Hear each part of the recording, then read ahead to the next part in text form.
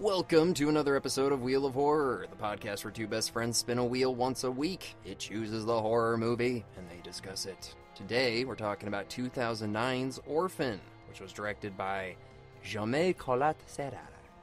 I'm your co-host, Alec. I'm Eric. Good job on the name. Oh, man, I'm so bad. So this is your first time, right? First time with The Orphan? Yeah.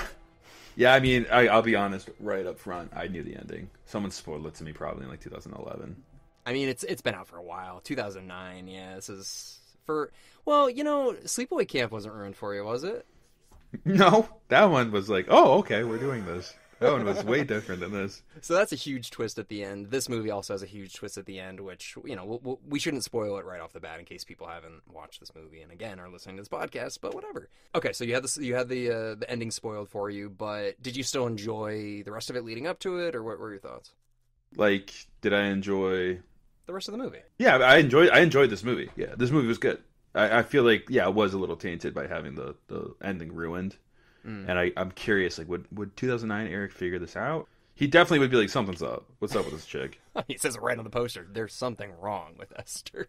Oh, yeah, that's true. That's true. There is. Yeah. It's funny. It reminded me of a movie, which I'd love to do someday, called The Good Son. You ever heard of that movie?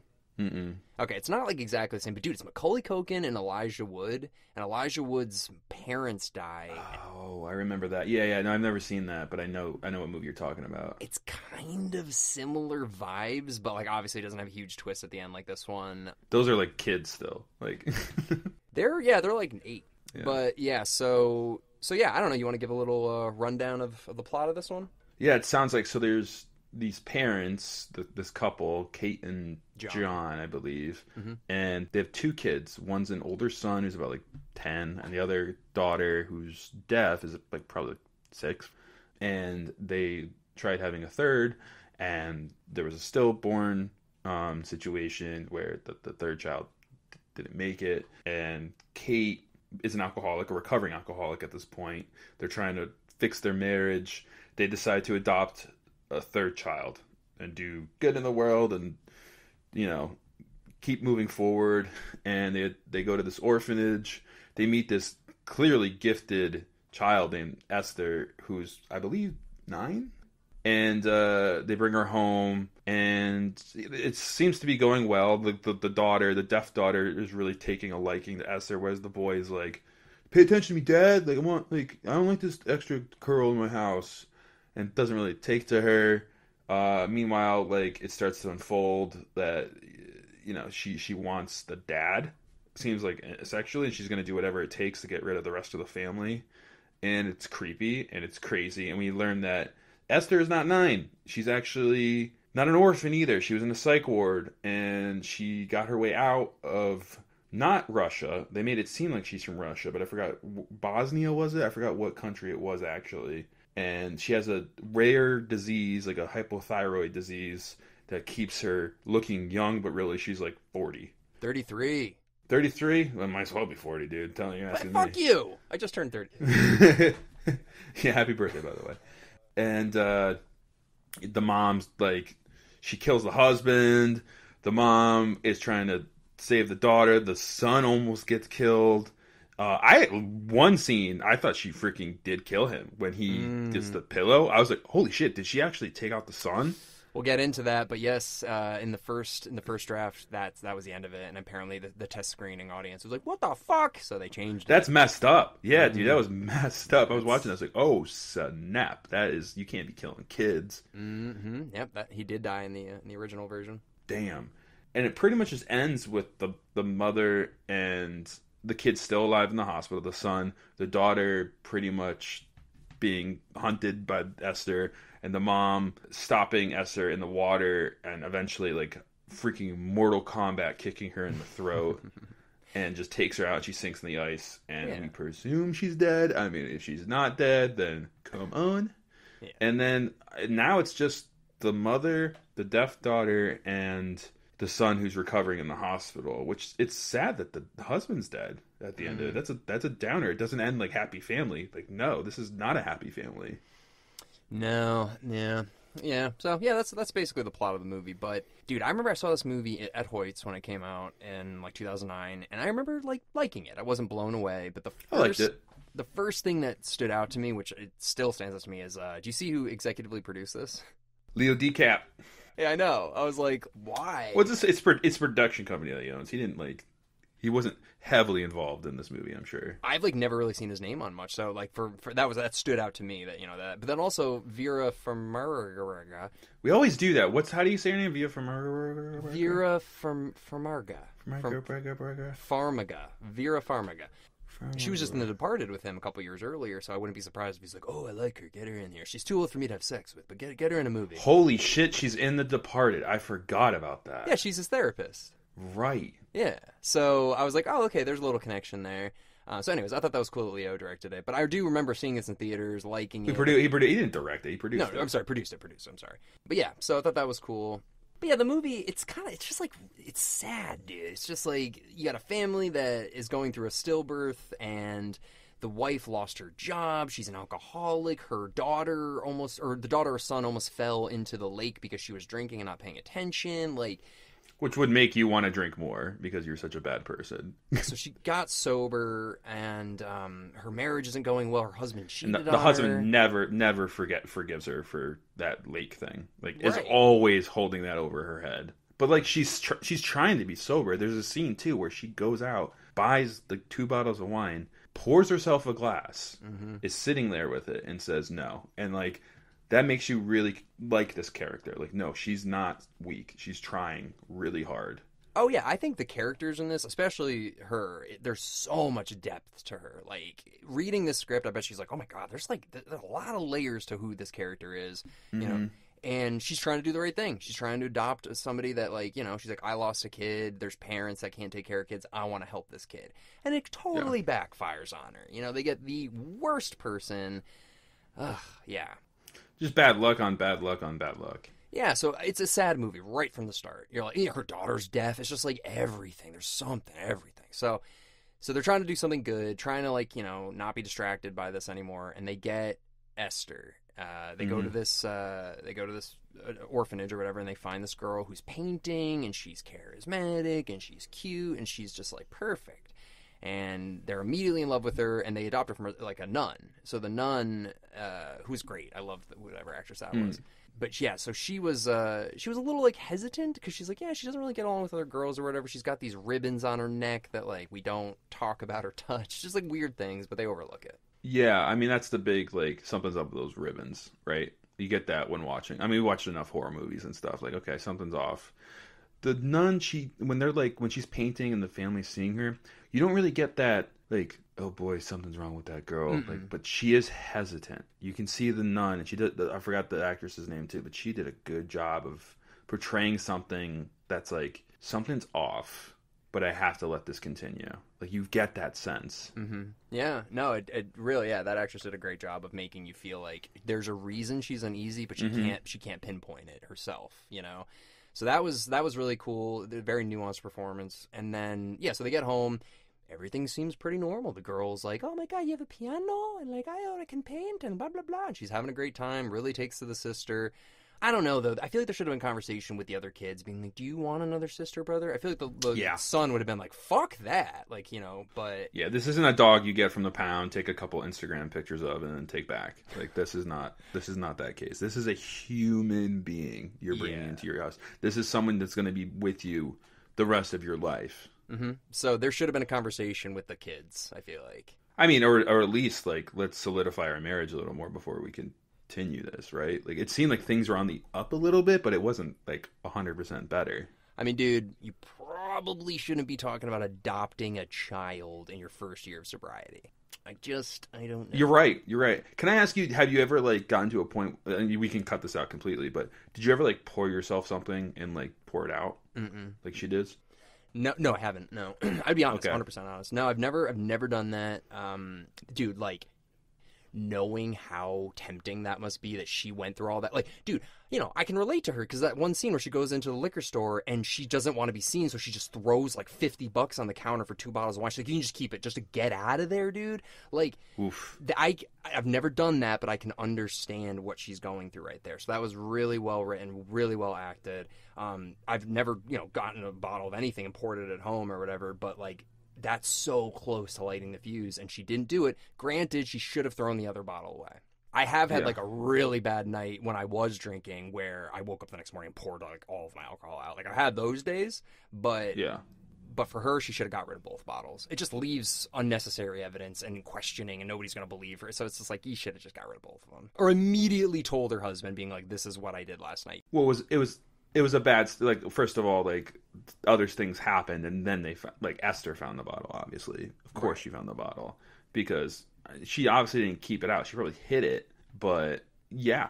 I mean, that's something you got to confront and tell your husband, like, hey, by the way, like, I almost got there, but I stopped myself. Yeah. She should have said something. If she was honest right from the start, it wouldn't be weird. But the fact that they found it and she has to explain after the fact. But also, like, the therapist, like, hey, this is supposed to be judgment-free. What are you doing? You're, like, totally teaming up on me here and making me seem like... So, I don't know. That therapist was terrible. Yeah. Terrible. She was totally not helping the situation. Yeah, so they're seeing a therapist, they're trying to make everything work, and it's a real struggle. She's unemployed, she's trying to focus on Esther, but her and Esther are not connecting at all. Esther is super perceptive about everything that's going on and is actively trying to create a wedge between their relationship, between the kids, you know, everything like that. So, I don't know, a few times I did want the daughter to be like, why can't you talk to your parents? Like, say something. I think the point too. I'm also thinking, like, if I put myself in this, I don't think I'd ever put myself in a situation where also adopting kids is like insanely expensive, and the process is pretty. It's not just like, oh, we'll get the paperwork in 2 weeks, and yeah, you got her. Like, it's pretty grueling from what I've heard. I think the point where I'm like, okay, you're going back, like, would be when she's playing like Vivaldi on the piano and like just going ham. I'd be like, all right, nope. Nope. You're a prodigy? Like, you're like an actual prodigy? No, you lied to me. You had me teach you lessons, and you pretended to be bad. Nope. Going back. I don't trust you. Nope. Yeah. Alex, sorry.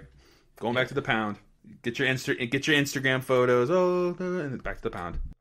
Get your Instagram. It's like before Instagram.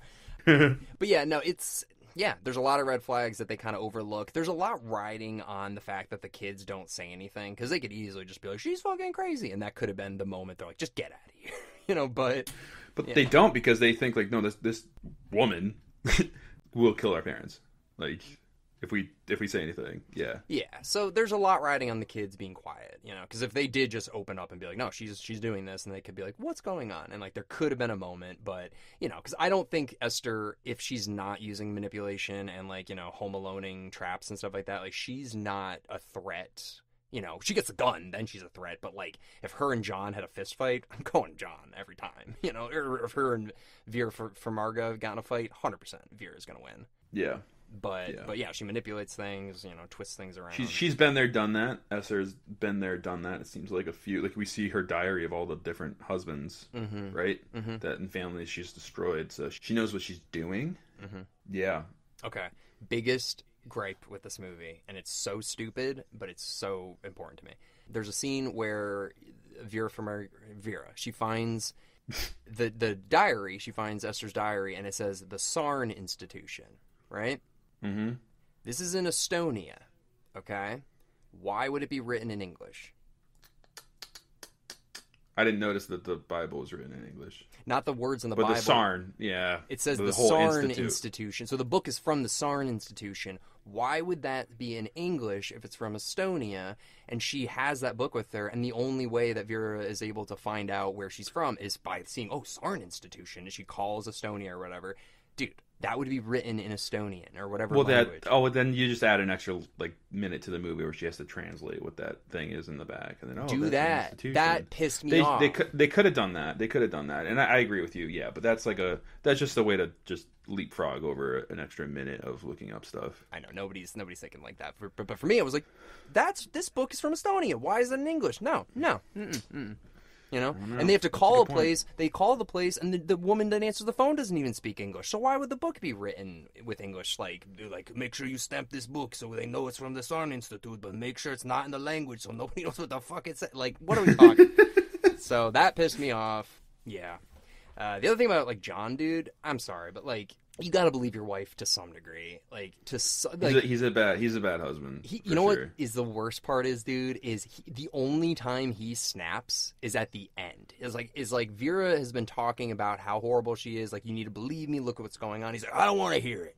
And then at the end, she's like coming on to him. Esther's coming on to John, and he's like, It took him a good like 5 minutes to realize, like, wait, but they made it seem like he's drunk. Right? Yeah, whatever. He was drunk and he was smoking cigarettes inside, and, you know, his son's in the hospital. Yeah, he's about to snap. And then his daughter comes on, or stepdaughter comes on to him, and he finally is just like, I can't handle this. It's like, what? Your wife's been talking about this for for weeks.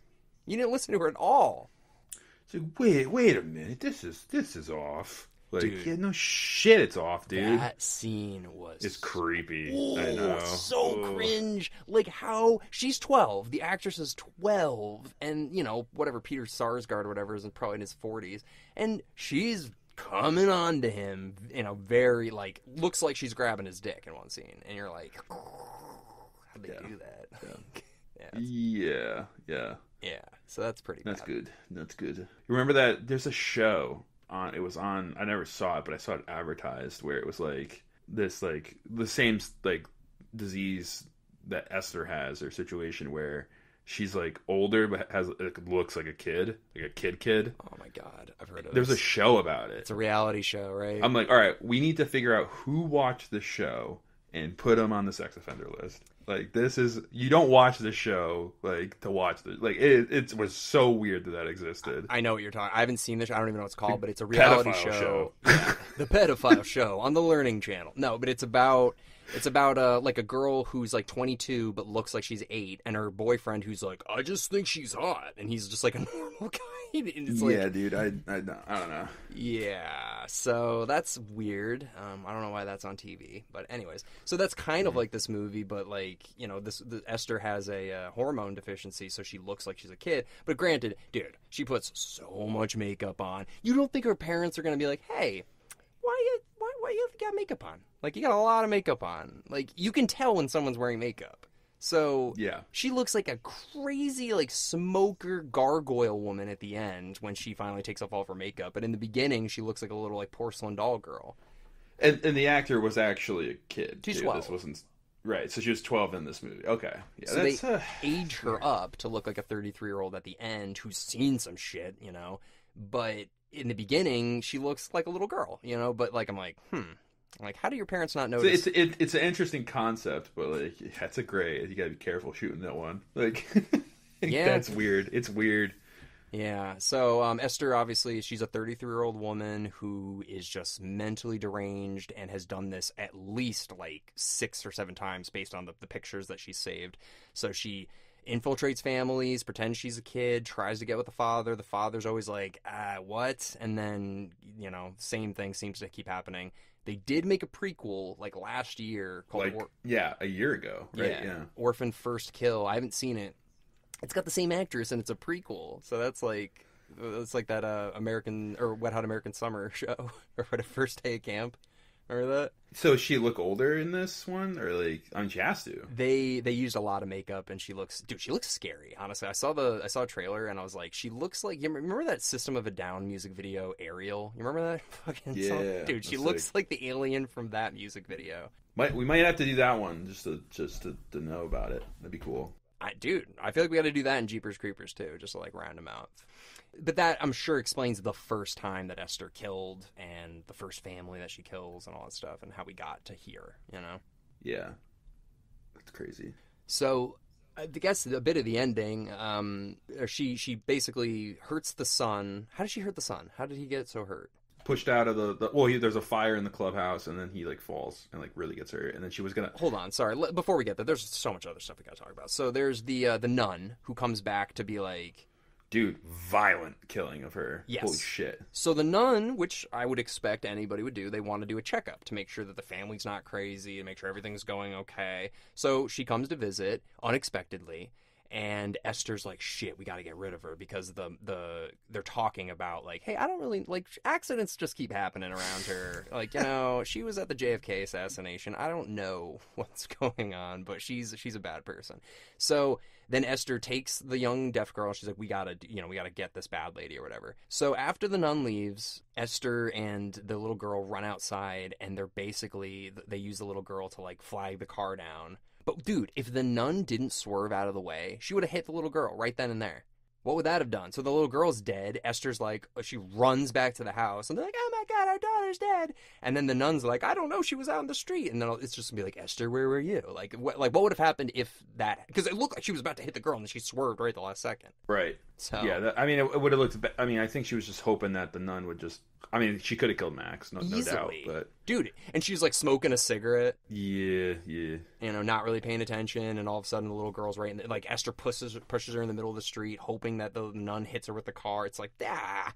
So the nun doesn't. She crashes and she gets out. She's like, oh my God, Max, are you okay? And then she takes the hammer. Esther takes a hammer and smashes the nun to death. Whew. Yeah, violent. Dude. Very, very violent. Yeah, and the little 6-year-old girl sees it.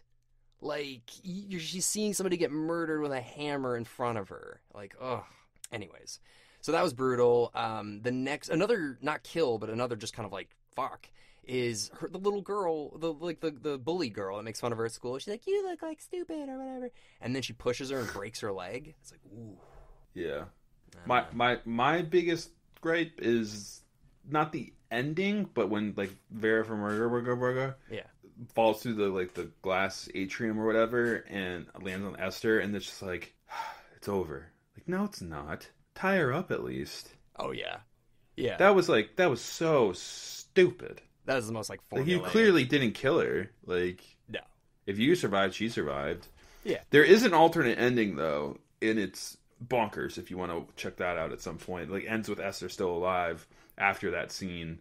She like comes down the stairs to the cops, and she's still playing like I'm a victim girl kind of thing or something. That wouldn't have worked because they survived. The family survived, but yeah, there's too many people now that know that it's like she's like that doctor calls her. It's like she's a murderer. Like he knows about her now. Like everybody knows. So what's up? Game's over, girl. Well, I mean, logically, they made the prequel. It just sucks because the girl who plays Esther was such a good actress that they're like, they can't really do this without her, it feels like. How do you do a sequel? She just gets out of the ice? They can't do a sequel. I mean, so the ending is, yeah, they go back to that pond where, you know, the daughter almost drowned when the wife was drunk, and they fight in the water or whatever, and it just keeps going and going and going. And then, of course, Esther says this stupid line, like, Mommy, I love you. Like, it's like, come on.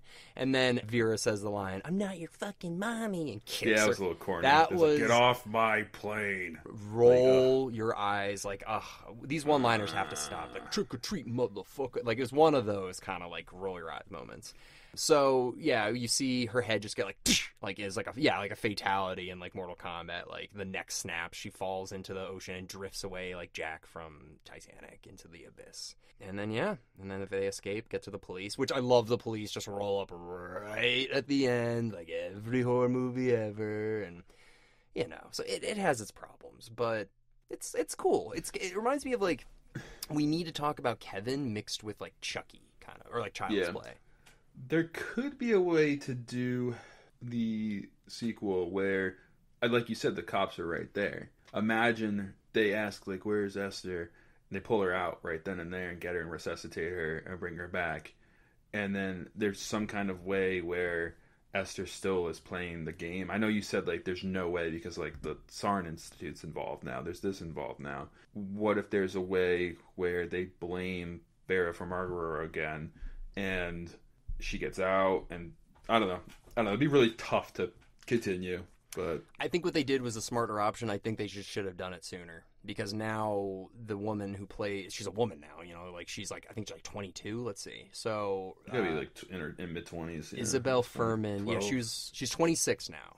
So for her to be playing younger than in this movie, it's pushing it. But if this was like 2012. like, yeah, you could probably still pull it off. But now it's like, she's like pushing 30. Like, it doesn't. You get some of that deep fake technology, Harrison Ford de-aging, Indiana Jones stuff. You're fine. They can do it. I mean, probably, but I don't know.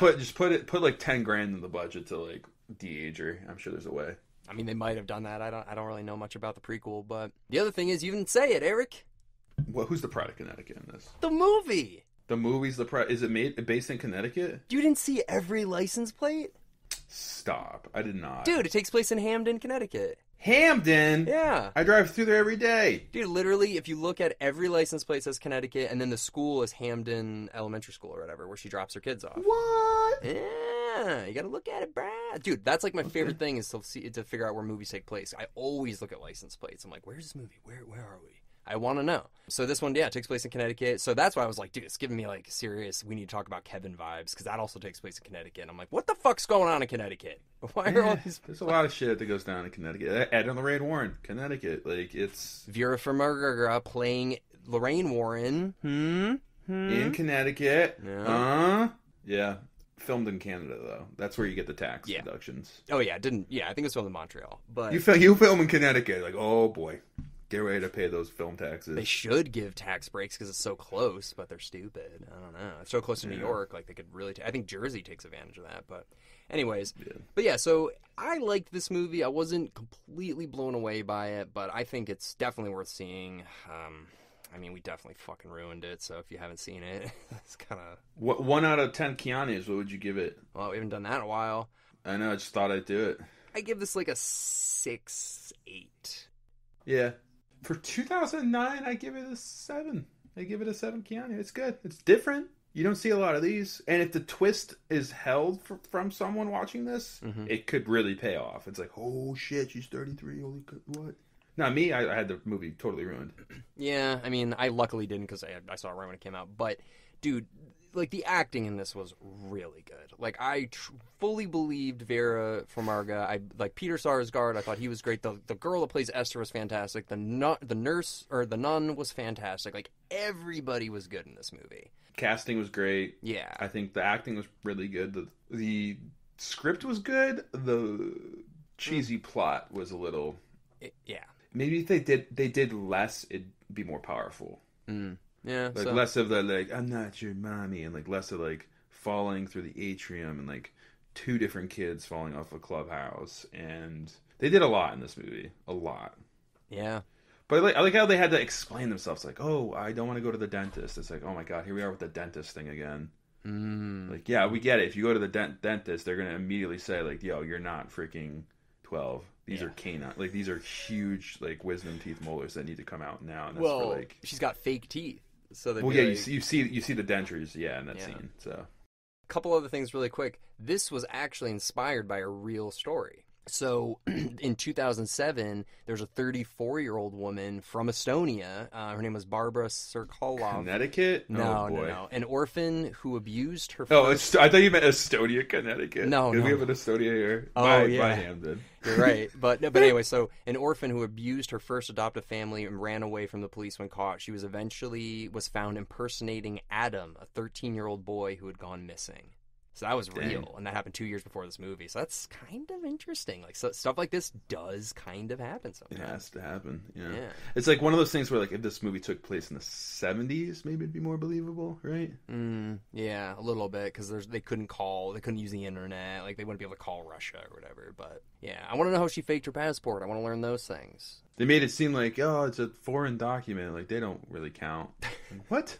Didn't they make it seem like they could just print them out in an HP printer? Like, it's like, no, like, you gotta get that legit. I know. Yeah, it doesn't make Eastern Europe look too legit. Yeah. So when she came over, did she have to like go through customs and like, come on, let's be real. I know. Maybe the first one explains how she got to America and like what she did. I don't know. I'm kind of curious. I kind of want to see. It's got your girl Julie Stiles in it. Julie Stiles is it? Yo, that's kind of funny. She was in the Omen remake, and I was gonna say this movie kind of reminds me of the Omen. Yes. Where a child is always there when bad shit happens. But like Damien was kind of unaware. But this I had Omen vibes, but that's kind of funny because the Omen remake Julia Stiles is in too. Huh. Yeah. Interesting. But Peter Sarsgaard totally thought he was Bill Skarsgård brother. Sarsgaard, learned that. So they're not related. It's tough break. Mm-hmm. And then not one of us, buddy. Not one of the Skarsgårds. No, he's a Sarsgaard, not a Skarsgård. That's tough. He might have found a pseudonym or something. And then, dude, Vera from Verga looking good in this. I was gonna say that. I never noticed it before, and I'm like watching this, like, she's a good looking girl. Yeah, she's very pretty. She's Ukrainian. I stand with Vera. You know. Oh my god. No, yeah, but she is Ukrainian. The pride of Ukraine. No, seriously. Get out of here, Mila Kunis. Yeah, Vera from Verga.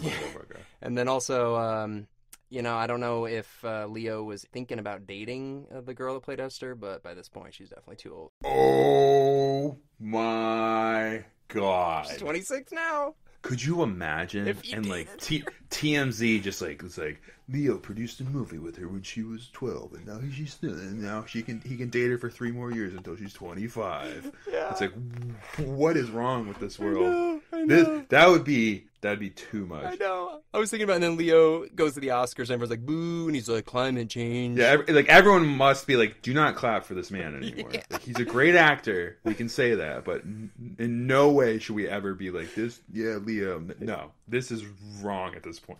I mean, it's true though. He's dating girls pretty close to her age. Now. That's out of control. Yeah. Yeah. So I was thinking about it. How do you think this? You know, I was thinking watching this. I'm like, oh man, 2009 must have been a bad year for orphans. Like, yes, people seeing this movie like, look, man, I don't think we should adopt anymore. I know we're talking about it. The DVD actually has a message being like, hey, this movie is not representative of adoption. Please adopt. And they gave like a website and stuff because they're like, this is not at all. Like, this is a movie. So like, don't not adopt people, you fucking idiots. Yeah, it's not a good look for the orphan community. Neither is Nacho Libre either. I hate all the orphans. Remember that line? I do. I hate all the orphans in the world. Oh, dude, that's such a funny movie. But I did read just now, as I have Wikipedia, the Esther actress. She does charitable work for Save the Children. Yeah. So that's a great representative to have, someone who played a terrible child to save the children. Well, because the line, apparently, they got a lot of criticism from adoption agencies, was like, it must be hard to love a child who's not your own. Like, it was like that line, and the adoption agency was like, what the fuck? So they, like, everybody was like, hey. And they're like, hey, we're sorry. So they took that line out of the trailer, because it was in the trailer, and then people were freaking out, so they took it out. Yeah, I mean, I'd imagine this, I mean, obviously, the prequel came out, so they probably had to be a little more careful with that kind of shit, but, like, this movie coming out today, especially with Leo, I mean, I don't know, man. Might not fly as good. Oh, God. All right, well, we've been going on for a while here. Why don't we wrap this one up? Yeah, let's wrap it up. All right, we got to spin the wheel. Oh. Bing, bing, bing, bing. Bing, bing, bing, bing. You always make me move my phone so it doesn't buzz the whole time. I mean, I think that's helpful for the listeners. I agree. Spinning!